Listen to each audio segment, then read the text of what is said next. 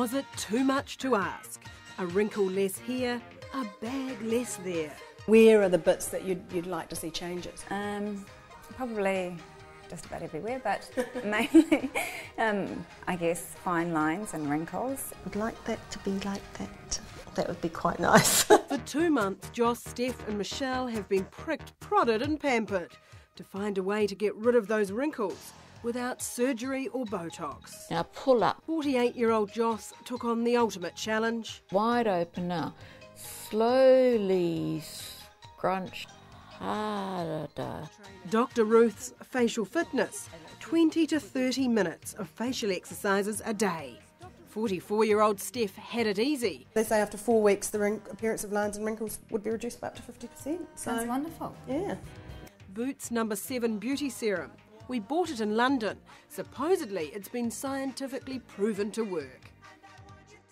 50-year-old Michelle was pampered. How was that? Oh, was that in? Yeah. No, I didn't feel that. Facial acupuncture. The old Chinese method should improve muscle tone and stimulate blood supply. So what worked and what didn't? The wrinkles between my eyes have got less. Joss admits it was hard doing the exercises every day and she got a bit slack as time went on. They take about 20 or 30 minutes to do, and trying to do that every day, I was really good for about the first month, then it got quite difficult after that. Still, she thinks there's a difference. Mostly in the lines that were just between my eyes, I'd say that's probably the biggest difference, and on my forehead, and also I do think around my mouth it's just a little bit softer. Let's have a look at before and after.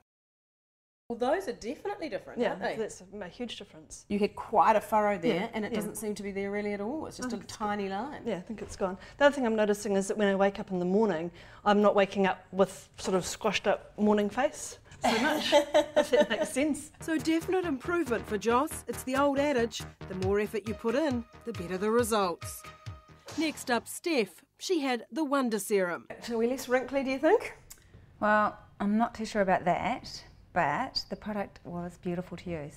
Definitely lovely to apply to my skin. Before and after shows there are no dramatic changes, but Steph feels her skin is better. Through here looks maybe slightly less prominent. Yes, absolutely. And also I've noticed a difference in my sunspots as well. They don't seem to be quite so prominent either. Okay. And finally, did acupuncture work for Michelle? Definitely the skin tone has improved. I think there's definitely some reduction in the lines around my eyes, and I think that these little wee jowly bits have got better. She's been having needles and Cleopatra magnets once, sometimes twice a week, and there are definite changes. This here has definitely improved. It really has, hasn't Yeah, it? it has. If you look at that, you definitely look younger, I think. Yeah, no, I think you're right. So let's get down to the nitty-gritty. For Steph's serum, you'd pay about $33. It didn't make a lot of difference on the wrinkles, but improved skin tone. Definitely be interested in continuing to use it because I have had comments as well from other people saying that they've noticed a change in my appearance, which is lovely. You'd pay $106 for Dr. Ruth's facial fitness kit, including postage. It's tightened Joss's chin and reduced wrinkles, but takes time and effort. The forehead, and I think that's made a huge difference, so I'll probably keep on doing those because they're easy as well, and I can actually sit at work with my finger between my eyes and just... Finally, the acupuncture. Depending on what you get done, a course will cost between $1,000 and $1,500. One of the major changes obviously is more tone in the neck and the jowls, reduced lines around the under eyes, reduced depth of wrinkles on the forehead, and just overall brightness in the complexion.